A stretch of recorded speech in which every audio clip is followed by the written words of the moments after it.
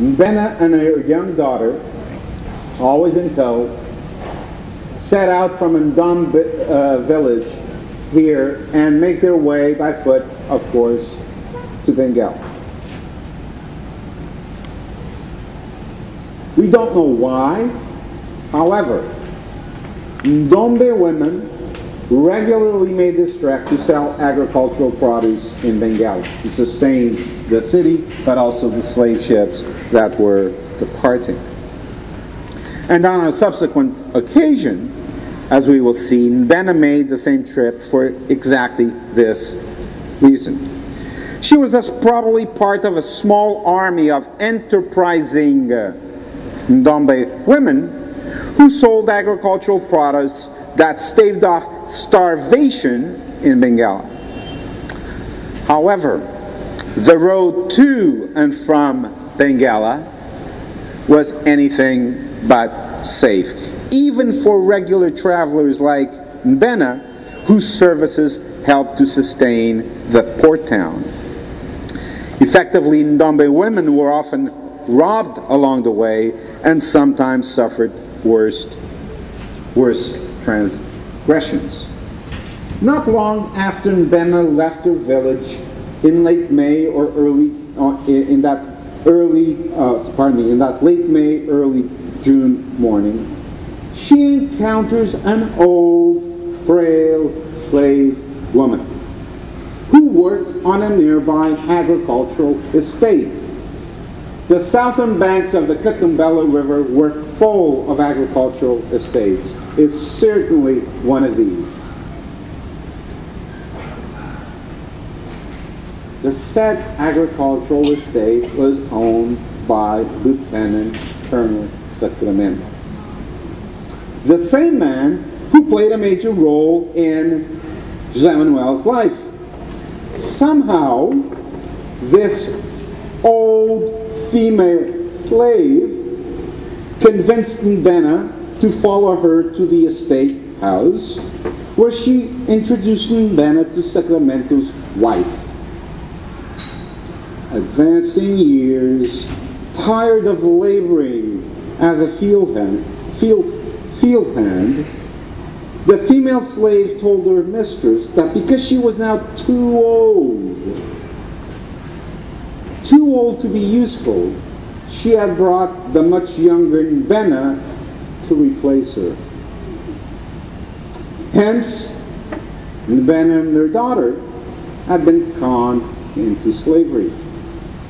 The following day, Nbena was given an axe and forced to work on Sacramento's estate. But born as a free woman, she would have none of this imposed servitude. That very same day that she was forced to work on Sacramento's estate, there's an opportunity that arises, and she takes off from the estate with her daughter. She flees. She's a runaway. Across country that she knew quite well, Nbena headed straight for the secure world of her village. Once there, she returns to life as a free person, living amongst her relatives, amongst her possessions, that ironically included her own slaves. Nonetheless, Nbena's brief experience as a slave had scared her, and she does not leave her village for quite some months. But then late November, early December 1817, her apprehension either dissipates or is perhaps overridden by other issues. So early another morning, Nbena sets out for Benguela to sell produce again with her daughter. This time, the trip goes unimpeded. Nbena, with her daughter tagging along, arrives safely in Benguela to go about their business.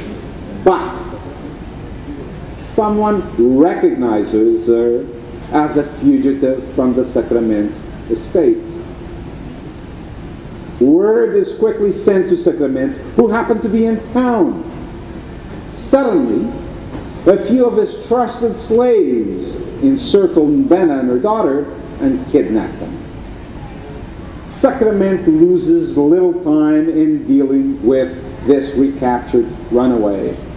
He has Nbena branded right on the spot and then sells her and her daughter for 70 reis to a fellow by the name of João de Oliveira Dias, captain of the Estrella, a Lisbon vessel that is just about to make the crossing into the Atlantic via Luanda. We bring in Luanda into the picture now. Nbena and her daughter, in other words, were poised to experience the Atlantic crossing. News of Nbena's abduction, her sale to Captain Diaz, and forced departure for Luanda very quickly reaches her village. Alarmed by this news, relatives quickly mobilize and head for Benguela. A few hours later,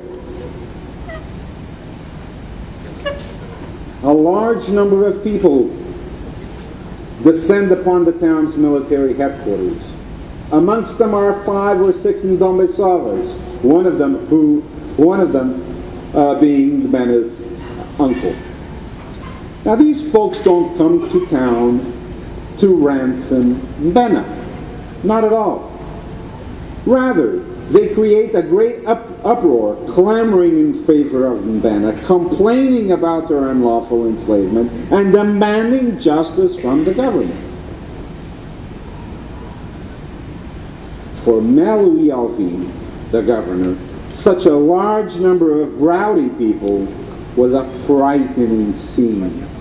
But their cause was also nothing short of disturbing, so he decides to look into the matter. An even larger crowd assembles in front of Benguela's military quarters the following day to see how the hearing unfolds. First, Melouis Alvin calls Istandala, his translator, as well as other people in Benguela who had exercised the same function. He then summons the plaintiffs, including Nbena's relations, the Ndombe chiefs, and a number of other witnesses. All of these people are unanimous in their dispositions. Nbena was born as a free woman and had lived as such until her recent abduction. She was not a slave and had been wrongly enslaved. So thereupon, the governor asks Lieutenant Colonel Sacramento to answer these allegations.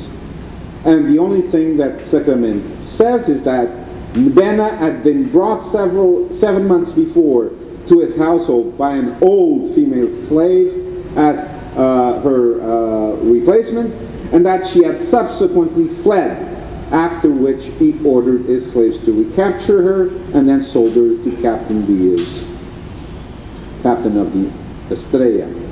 Without further proof, Governor Melouis Alvin rules this to be an extremely scandalous matter and decides in favor of Nbena. He orders Sacramento to have Nbena and her daughter returned all the way from Luanda without delay and at his own expense. Appraised of the decision, the crowd, including Nbena's relatives, disperse peacefully, but hoping, of course, for the best. Were the unfortunate Nbena and her daughter still in Luanda?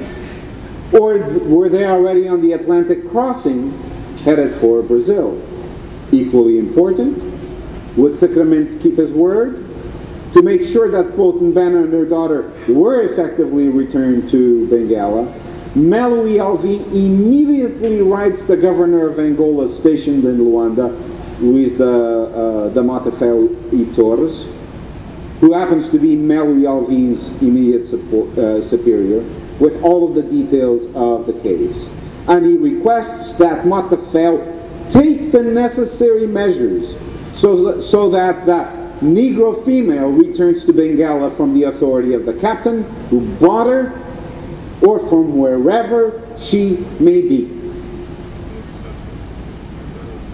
Meluí Alvin's letter arrives in Luanda quickly. As it happens, Nbena and her daughter were still the property of Captain Diaz, and the Estrella had still not yet sailed for Brazil. Matafel, the governor of Angola, very quickly orders Captain Diaz to comply with the request of the governor of Benguela. In late 1817, the governor of Angola lets Meluí Alvin know that Nbena and her daughter have been freed, and they've been sent back to Benguela, where they arrived early the following year. Barely, just barely, did Nbena and her daughter escape from being sent to the hell for blacks, as Brazil was known.